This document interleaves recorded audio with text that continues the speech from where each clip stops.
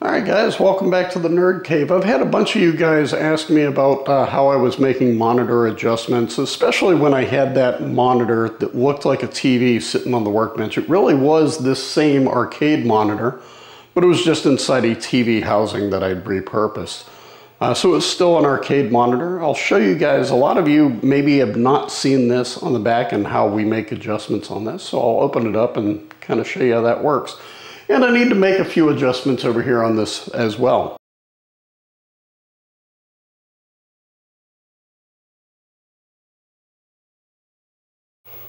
Alright guys, well this is what the back side of my arcade monitor looks like. And you can see here along the bottom I've got several different adjustment knobs as well as a few up here on the neck board as well. And these are all printed, I believe, in Chinese. So I actually had to find a cheat sheet, but I've got most of them memorized from now. So I've got red, green, and blue brightness, and then brightness overall here. And then I've got a horizontal adjustment. I believe that's size, but it might be position. I've got to look at my cheat sheet. This is the pincushion adjustment.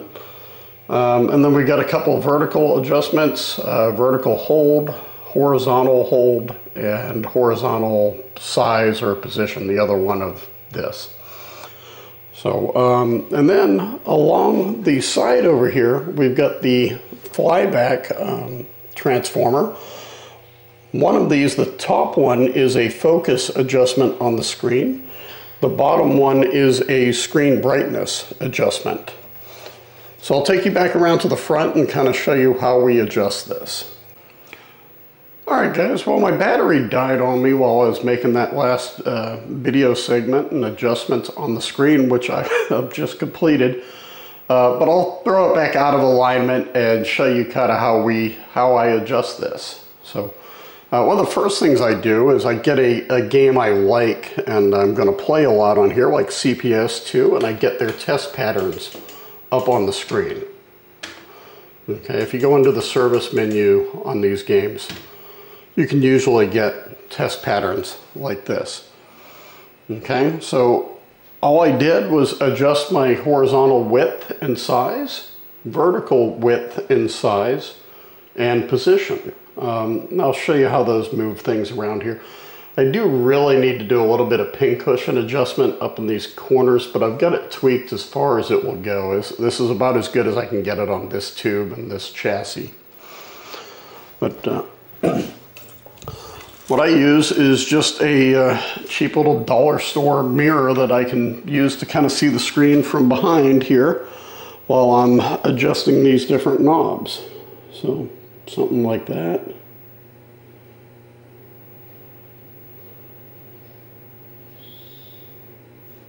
Okay, and this is that pincushion adjustment that I was talking about. That is as far as it will go right there, which it's not too bad, but I've still got a little bit of it going on in the corners. And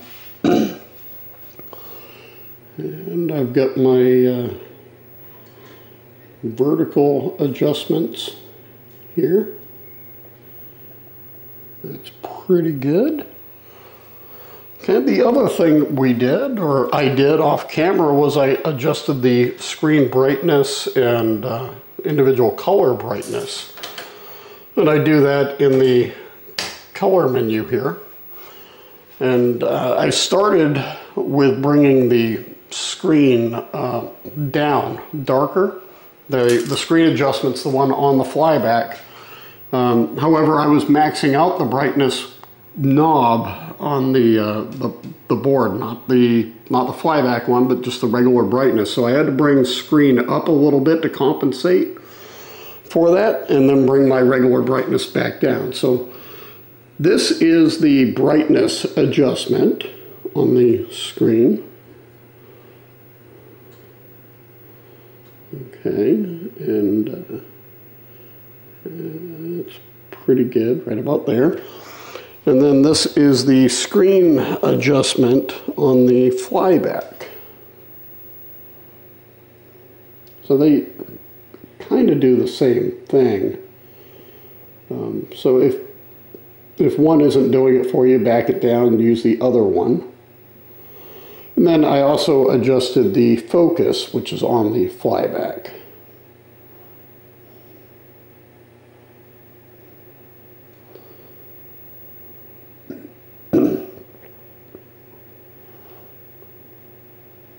I think that's about as good as I am going to get that. I've got individual knobs that I can adjust for, say, the red color to make it brighter. You'll kind of see you're blowing out your reds up here and over here and even on white. So you want to get everything balanced on that as well.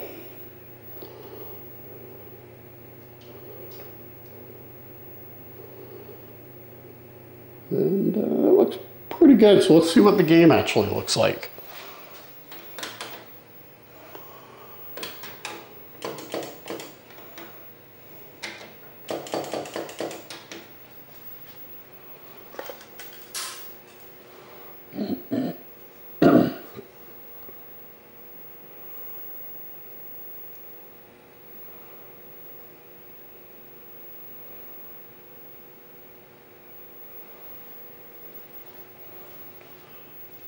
All right, well, that looks pretty good to me. Let's see if I can zoom in on some of those for you.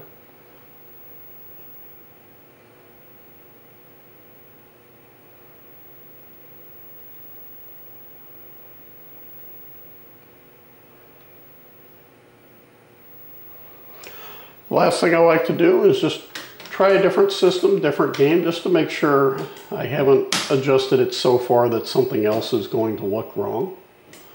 So like I said, I play a lot of Neo Geo as well, so we'll try one of those.